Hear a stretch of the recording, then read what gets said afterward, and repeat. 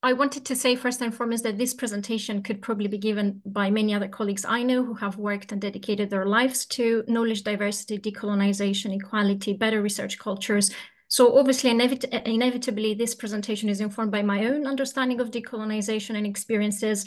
And as I will talk, decolonization can be very subjectively understood. So again, I do apologize if I don't cover everything that our audience might anticipate being covered under this topic. It could be a presentation that could take hours to do. So I wanted to start by positioning myself again, because decolonization is a word that is being used more and more often as a buzzword and is being streamlined, and oftentimes it's being appropriated by the system to maintain itself, which is a decolonial critique in itself. I'd like to just stress that this is very personal to me. It's been very personal to me for 12 years now that I work in this area. For those who know me, for those who don't know me, I just wanted to just position myself and tell you a little bit about who I am. So I really come to this as someone who was born outside of the Western epistemological framework. I was born in Moldova, a low-income country, apologies, in Eastern Europe. And very early in my life, my family and I migrated to Southern Europe for a better life due to the collapse of the Soviet Union. And in that experience, I encountered the Western gaze of my own society and certain generalizations and universalisms, but also the marginalization of my own knowledge system.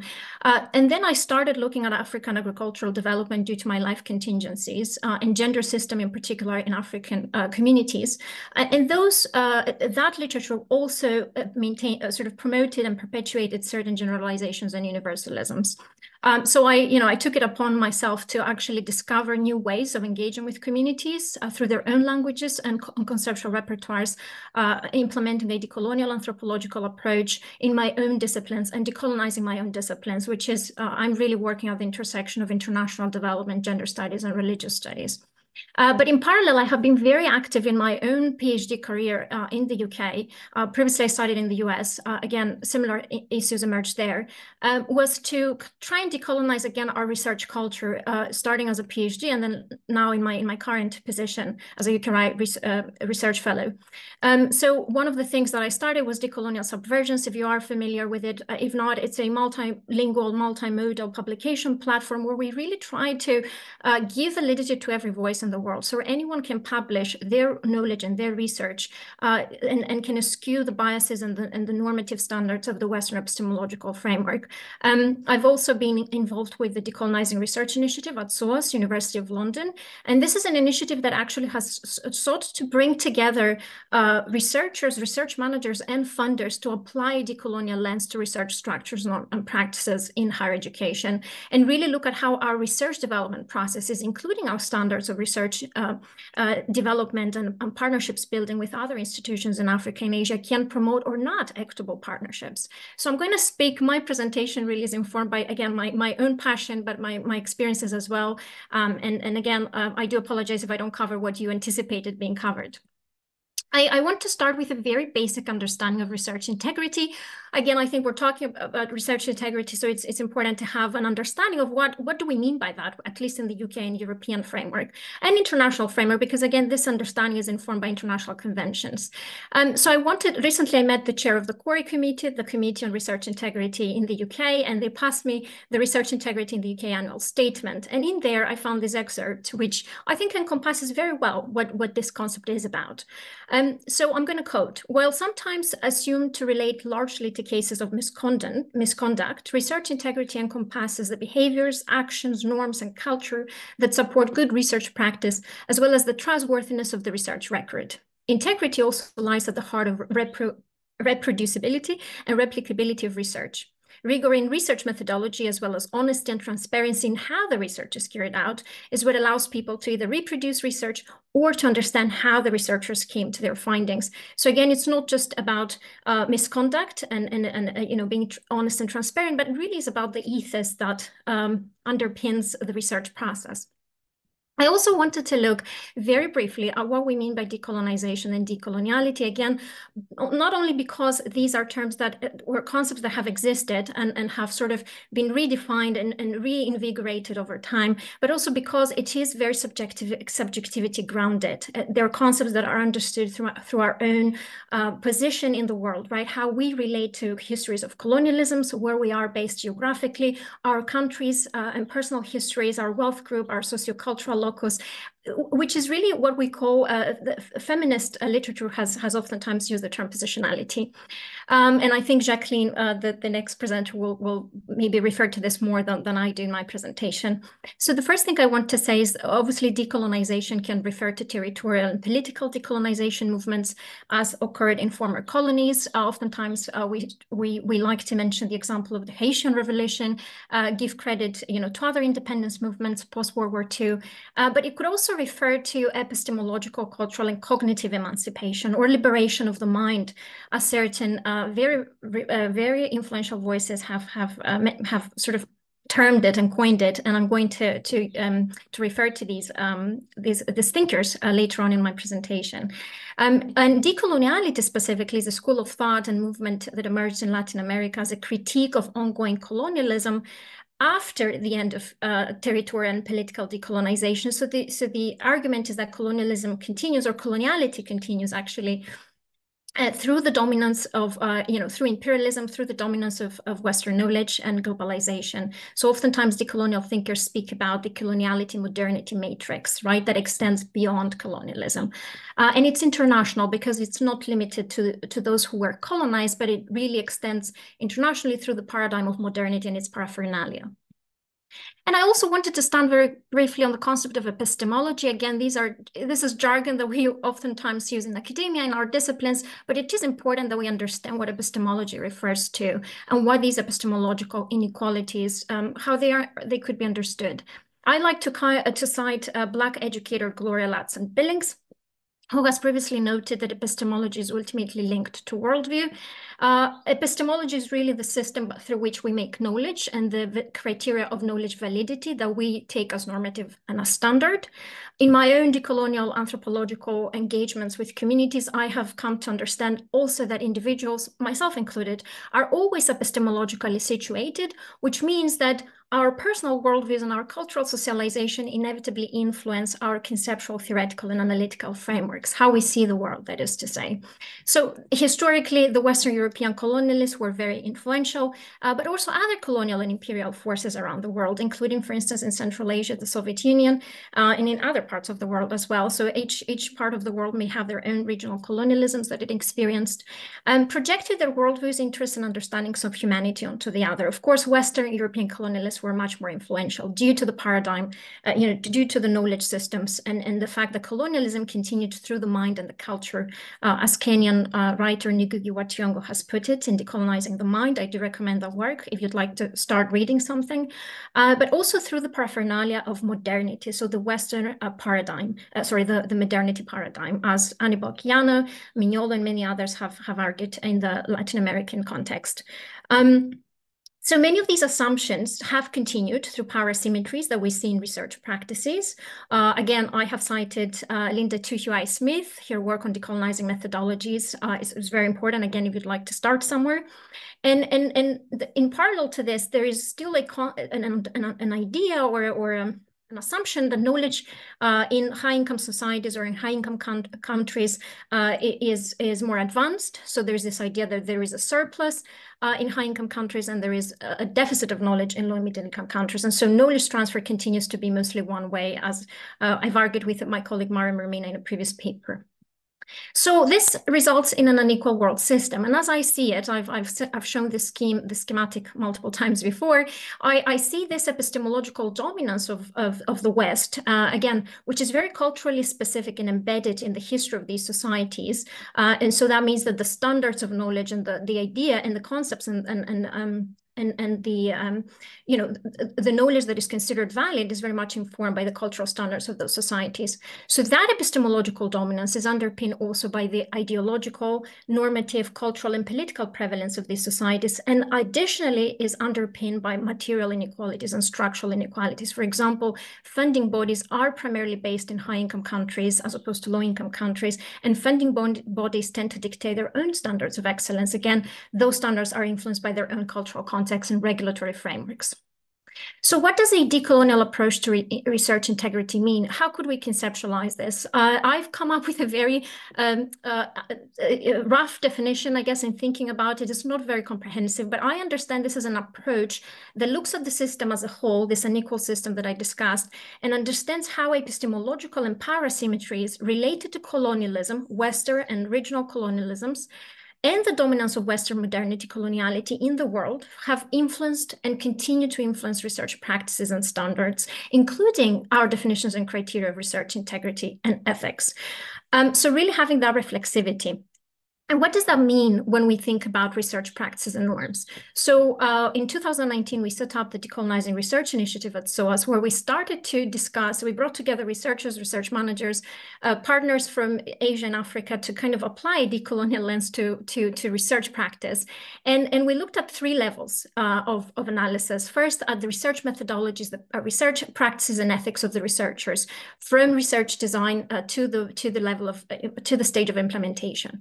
We also looked at research funding priorities, eligibility criteria, and due diligence structures, expectations that funders have, right, that govern funding and research partnerships. And then we looked at research development practices within universities and research institutes, but especially how their processes were conducive or not to partnerships building and equitable collaborations with other research offices and research departments in non-Western societies. In our case, Africa and Asia, where we primarily work. So in having these conversations with our colleagues from across the world, these are not only my ideas, this is cumulative knowledge that has been, understandings that we have arrived at through many conversations. Some of the critiques that are raised when we apply a decolonial lens to research include the fact that research practice, ethics, impact, concepts, again, that govern funder language and university frameworks are oftentimes defined within a Western European, North American regulatory framework. Again, the standards of knowledge validation that are favored in the Western world, for example, positivist methods, quantitative matrix, large data sets, tend to be promoted or favored, while lived experience, embodied or non-discursive knowledge, I work, for example, a lot with religious knowledge, are oftentimes marginalized or ignored. Additionally, modes and forms of knowledge production defined within a modernity paradigm tends to favor certain culture-specific standards that tend to promote bias. So this is the citation politics, where we need to cite certain authoritative voices that in the past have been primarily Western European and North American, peer review norms and biases, but also the prevalence of single author publications and the idea of and the fact that at least historically knowledge has been locked, right? It has been considered owned and primarily accessible to specialized communities. Additionally, critiques that are raised include the fact that within the university and the research context, oftentimes the reward system and culture that dominate sometimes and often have perpetuated ethnocentrism, inequitable partnerships, but also the instrumentalization of research participants and communities, which is a very important problem and critique that Indigenous researchers have raised. Additionally, quality of research outputs have tended to be dictated by, again, the standards of a Western culture. So historically, again, high-impact journal publications were valued more than non-English outputs, for instance, or outputs that are addressed to communities for impact, and have valued, again, outputs that were not historically determined, but how much benefit they are to the real communities. So again, this is changing now with open access movements and revisiting the concept of impact, but these are problems that still continue. So what does decolonizing research cultures mean, and how can that promote research integrity? I think I've thought about two steps to move in that direction. Step one would be what I call recognizing and diversifying. So that means to recognize that Anglo-American European standards are not universal, they're not normative around the world, and they have been inevitably culturally influenced and specific by the sociocultural and historical context of these societies, which is not shared across all societies of the world. Secondly, understand how research practice and research standards are defined and conceptualized in other contexts of the world to make research integrity language more accessible and more diverse. The second, and apologies, before I move to the second step, I did want to bring up an example because it can be quite abstract. And this is informed by our engagement with non-Western authors at decolonial subversions primarily. And it's around the concept of knowledge ownership and plagiarism. As we know, plagiarism is an important issue that comes up within conversations of research integrity. I think, and I understand the concept of plagiarism to be premised on this, on an understanding or an assumption that knowledge can be owned and attributed. Now, in many contexts of the world, knowledge is oftentimes seen as collective and open, so not something that can be owned or locked. And I think that this point, and we've seen the decolonial subversions as well, that there is a need to understand diverse approaches to engaging ancestral knowledge, so how different communities engage with inherited knowledge and knowledge that they create, and to ensure, again, that Anglo-American and European definitions are not assumed as universal or self-explanatory, but are properly presented and justified to non-Western collaborators. Again, there is this attitude oftentimes that when non-Western researchers come to the UK, they should know our rules of game, but that should not be the case. Our rules of game are our rules of game, not theirs necessarily. And step 2 would be to make visible positionality-related power and biases. So not only reflect and recognize the biases of the past, but then consider carefully how our positionality, as I said, the cumulative effect of who we are, our affiliations, our socialization, our geographical location, how everything we are informs our research and the epistemological assumptions that we take for granted and we assume as relevant to a research context and community. And think and make transparent in our research how our positionality defined our engagements with our research participants and our research assistants and our research collaborators and partners, and give due credit where, give credit where this is due, especially to individuals of lesser power. And this moves us to in the direction of decolonial ethics. Now, I don't know if this is a term being used currently. Actually, did not have time to do some research on it. I call it decolonial ethics, but really I understand this as an understanding of ethics that moves beyond the ethical standards that are being enforced by UK higher education institutions, funders, and regulatory bodies currently. And an ethics standard that centers on researcher positionality and embodying an ethos of humility, reflexivity, and self-awareness with respect and care for research community. So really moving to an embodied ethics, right? That is reiterative, that is subjective, and that is constantly reflected upon.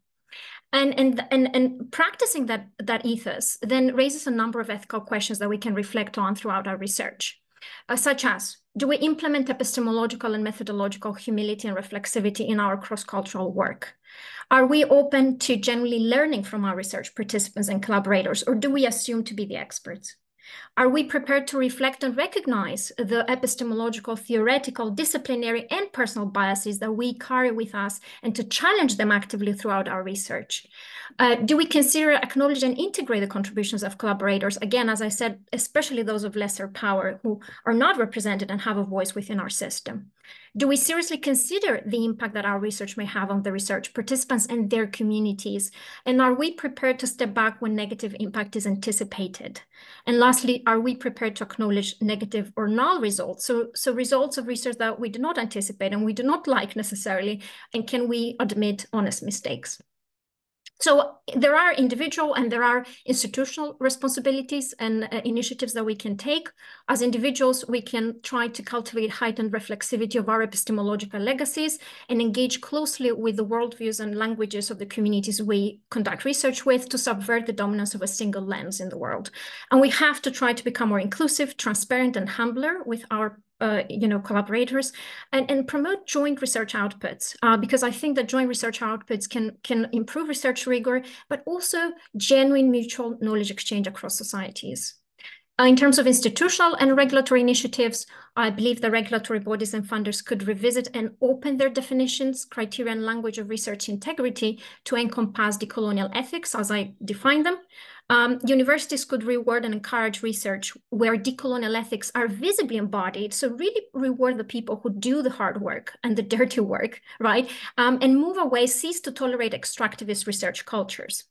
And lastly, the higher education and environmental policies should normalize zero or limited success in research. So we should normalize finding null results, making it easy for researcher to admit that, the research is not generalizable due to methodological decisions, or that they were not able to think about issues that should have been thought about early on, but also to normalize decisions to avoid research. So sometimes it's better to not do research in a context because of the anticipated negative impact than to do research. So we need to normalize saying no and finding results that are not what we anticipated. So I like to end by pointing out that it is everyone's responsibility to try and promote a better culture that I think, in decolonial ethics, that I think can also make research integrity stronger in the UK and the world. I have included some references for anyone who would like to go back to the works that I mentioned, and also some additional resources, primarily based on the outputs of our decolonizing research initiative and work at Decolonial Subversions. Thank you so much. Romina, thank you very much. That was an enthralling presentation and a fantastic and deep grounding in the topic. So thank you so much. Okay, we've had quite a few questions in the Q&A. We've got about 5 minutes to cover them, so I'll just go in and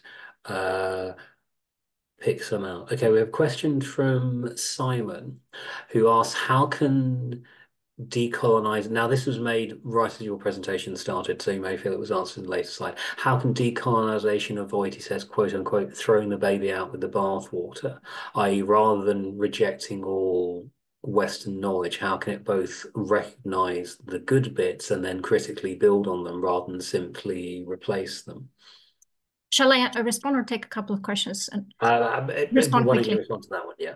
Yes, thank you, Simon. This is an excellent question. It always comes up, and I'm a pragmatist, right? I'm an idealist in my vision, but a pragmatist in the implementation process. And I think we certainly need to understand that every context of the world has contributed valuable knowledge. So we're not throwing the baby with the bathwater. I fully agree with that. I'm not opposed to a lot of the disciplinary, it's sort of the inherited knowledge we have within the disciplines that I work with. But I think we do need to apply a more critical lens as to where that knowledge came from, who were the people who created that knowledge, what was their stance in society, what was their political ideology, because again, no knowledge is neutral or acultural. And I think it's not about discarding knowledge, but it's about revisiting the knowledge that we have inherited with a more critical eye. And that allows you then to assess what is useful and what is not useful, especially in our contemporary society and changing environment. Does that make sense, Simon? Thank you. Thank you. Damien asks if you could elaborate on non-discursive, knowledge and what kind of advantages it might have for breaking the positivist paradigm. Yes, well, I work in gender, religions, and development, so at the intersection of gender, religions, and development studies. And a lot of the knowledge that my research participants communicate is non-discursive in the sense of it not necessarily being articulated. It's spiritual, it's their spirituality, right? It's their way of living, and there's their worldviews that are not necessarily articulated, but they're being embodied and practiced in everyday practices and norms. And so as an anthropologist, these are the non-discursive side of life is as important as the discursive, because the individual is not just what we see, but it's actually a multidimensional entity. And so it's very important that we pay attention to that knowledge. So there's multiple formats and ways of expressing one's lived existence, right? That's what I'm referring to. We need to try and capture all these different ways of people's expressed livelihood and a lived experience, because we might miss something very important in what shapes their worldview and shapes their behavior in the everyday life that we see. So there's much more behind what we see. There's what is, which is much more substantive than what seems. Does that make sense? So that was very philosophical. No, it was very helpful. Thank you very much. I think we've got time for, I think, one or two more questions. We had two about research ethics processes, which I'll lump together. The first was from Jenny, who said she was puzzled that you considered that current ethical process don't value the aspects that you've identified. So perhaps your thoughts on that. And the second was Zora asked, what can ethics committees do to help decolonize research projects that are already in kind of the final planning stages, have funding, etc.? Yep. Yeah. No, thank you so much. I'm sorry I missed the name of the person who has the first question. Uh, Jenny. Jenny, no, I think it was a misunderstanding. I wasn't saying that, maybe I wasn't very articulate, apologies. I was not saying that the ethics standards we have are not useful or helpful. And I do think that there's a lot of effort being made within universities today, with research ethics panels to really look in depth at the ethical concerns that research projects raise in specific contexts. I've been in such review committees, and I know that, academics and very experienced people are doing that groundwork. But what I'm talking about here is about individual decolonial ethics. So decolonial ethics being embodied by each researcher individual in the field. And it's sort of a step forward and a step further than what we already do. So it's a reiterative approach to ethics that a research committee cannot do. A research committee will revisit ethical issues before the research or during the research where some ethical issues emerge.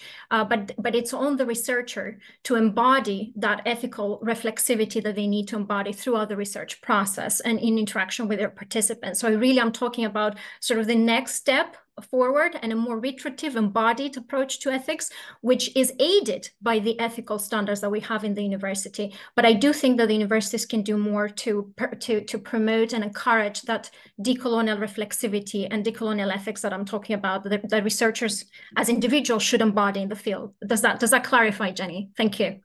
That's very helpful, Romina. Thank you so much.